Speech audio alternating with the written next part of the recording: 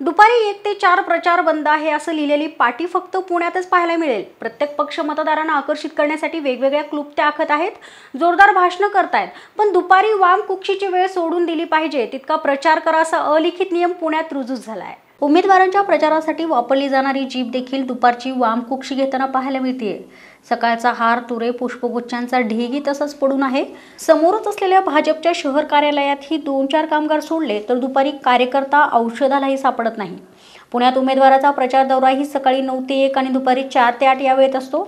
1 ते 4 वामकुक्षी म्हणजेच वामकुक्षीच, याला पर्याय नाही। वामकुक्षीच्या बाबतीत भाजप आणि काँग्रेस एकाच माळेची मणी आहेत। दुपारी 1 ते 4 या काळात काँग्रेस भवनही निवांत पडलेलं पाहायला मिळाले। 2 वर्षांपूर्वी पुणे महापालिकेच्या निवडणुकीवेळी मुख्यमंत्र्यांची प्रचार सभा एका महाभागानं दुपारी 2 वाजता ठेवली, पण पुणेकरांच्या वामकुक्षीमुळे अखेर ही सभा रद्द करावी लागली आहे।